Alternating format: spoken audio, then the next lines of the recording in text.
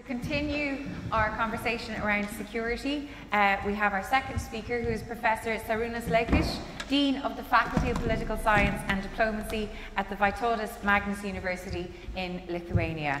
So you're all set up? Yeah, thank you very much for the invitation. Thank you very much for the possibility to speak to this respected audience. And the topic, the Baltics as an EU gray zone in the Russian systemic narrative, I think is very important because in this audience, when we try to make out of Nordic Baltic 8 plus Ireland a subject, out of, in international law, at least in cooperation, etc., we have the other actors which are trying to claim this space. And one of the main participants of this international rivalry is Russia. Right now we understand that the main priority, probably priority number one, is Ukraine and Middle East, together with Syria. But the second priority, and this you can hear in every international conference, is Arctic. Okay, so this, in a sense, Nordic dimension. The Baltics, actually, though the Baltics are very often, drumming about the Russian threat, but the Baltics probably are the third in priorities in terms of foreign policy and military build-up. However, the Baltics are important because they are kind of good case which demonstrates not only this balance of power which exists in the region, and the Baltics are the case where we have this balance of power. We have much stronger potential on the eastern side with the Russians, and we have much weaker potential in the West. However, we have the case also of competing narratives. Usually, all strategic community, when they speak about narratives, they get into this historical stuff.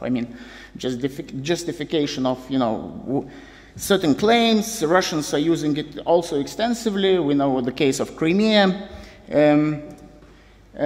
However, when we speak about systemic narratives are closely related to the place of the state in international system. In a sense, we speak about the past, present, and the future.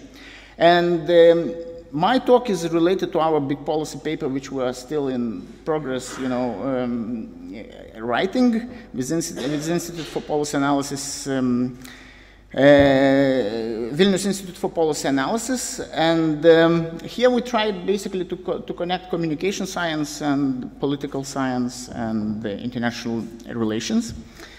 And we basically say that systemic narratives cannot be understood in isolation from the identity and policy narratives that interact and intersect with.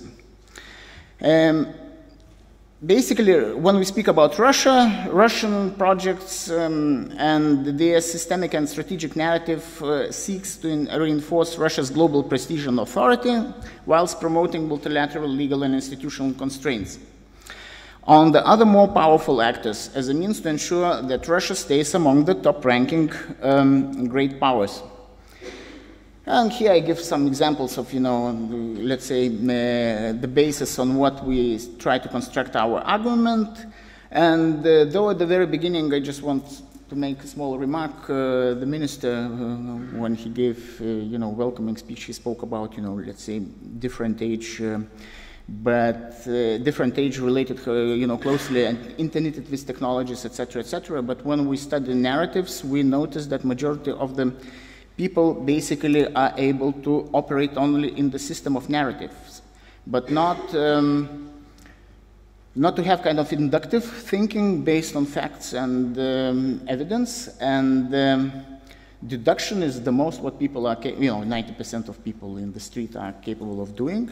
I hope in our audience is very different, but these are the findings of psychologists and opinion researchers.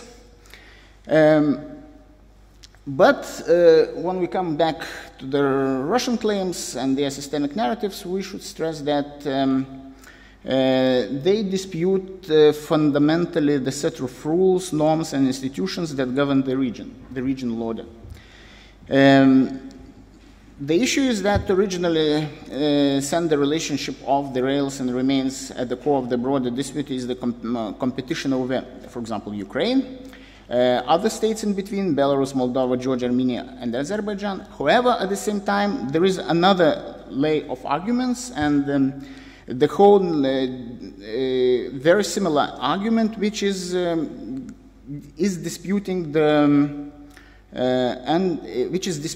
the present status of the Baltic states, Finland, for example, Poland, all East Central Europe, and these arguments are put forward in with the arguments taken from international law. And basically, though the West and all our probably the countries of Nordic Baltic 8 for sure, they largely understand international law and democracy to have universal normative and technical characteristics. However, when you listen to the Russian participants of numerous conferences, the papers presented, for example, with RAND Corporation or with the Organization of Security and Cooperation in Europe, basically the Russians put the stress on plural civilizations, and basically they undermine the possibility of a shared normative basis for institutions. However, there is a problem because in the West, and very often, especially when we go to the West, like France, Germany, the Russian effort is received most often as a universalist, while if you go down deep into the arguments, you see that this is actually a local Russian projection of its systemic narrative. And basically, the Russian narrative is based on power argument, and I would claim that in spite of the current fixation with this disinformation and Russian-led information warfare, and very often, I mean, we have all kinds of gatherings of strategic communities, stratcoms, big effort on disinformation. When you look at the projects funded by all international organizations, disinformation is a kind of a core in all this.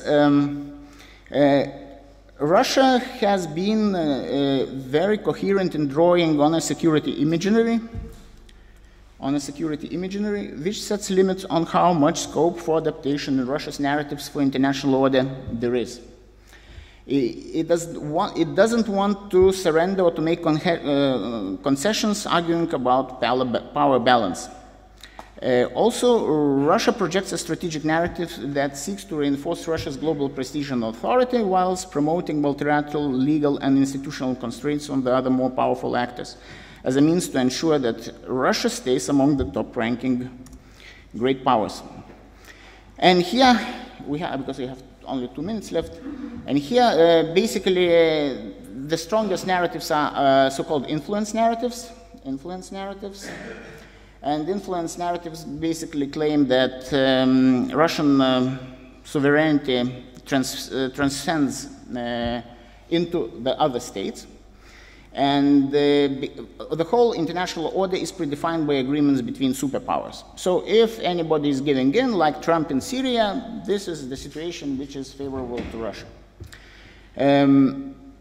Basically, what are the effects of all this? That while furthering Russia's goals, the narrative diminishes trust in NATO and US, encourages doubt in US motives in Europe, and supports needs for kind of need for dialogue mantra. So the dialogue, if you look also at the international initiatives recently, at EU RAND, for example, which has a lot of initiatives related to the dialogue and trust-building initiatives. Basically, this is which is going in the interest of the Russian stance. Another narrative, very shortly, because we have only 2 minutes. Basically, U.S. and West destabilizes Eastern Europe. This is another narrative, which is very, very strongly expressed. For example, when you look at the U.S. withdrawing from INF. When it comes to supporting the sanctions on Russia, NATO enlargement, and etc., etc. So we can go during the discussion in details. Then there is, in short to mention, restoring security order narrative. Basically, European security order is in disarray, and West and Russia needs to return to the essential treaties. And the essential treaties basically mean, you know, taking into account the Russian influence and their interest. Then another very interesting narrative is about the defendability of the Baltic states. And basically, this kind of argument about defendability of one place or another place is very often used when it comes even, you know, to present Syrian affairs. For example, if you look what Russian arguments are regarding the Kurds, Turks, etc., etc. So defendability of the Baltic states and of the Nordic states is important as well. And basically, the claim is that most of the, potentially the places for the Russian place of for Russian influence are non-defendable because of their geopolitical position. So the neutrals are also very often put in this position. I mean, if you try to read what Russians are writing, basically the neutrals are neutrals because they are not defendable. Okay, so it's like to remember to the Nordics, very often when they are putting forward this neutrality argument. Because they are not defendable, you need extra force, to defend them, and therefore this is militarization of any of all these places, let's say Baltics, Nordics, etc., is detrimental for the internal affairs of the countries, slows down the economic development, and encourages emigration or immigration, whatever argument is used. And basically, when we come to the conclusion what to do, the question is basically, I think that one of the main problems is to overcome cultural divide in EU, first at EU level, and then when we come to the Nordic-Baltic dimension. But first, to overcome this cultural divide where very often everybody to the east, the new members of EU are seen somehow culturally and economically, civilizationally inept, closer to the Russian world. Okay, so it's like then it's the Russian arguments are usually met this kind of modest support. So I think the main thing is, to increase cooperation. I think Nordic-Baltic format plus Ireland is a very good tool for that. In the future, I think it will create all kind of additional possibilities to overcome this kind of militant Russian argument about their spheres of influence. Thank you very much.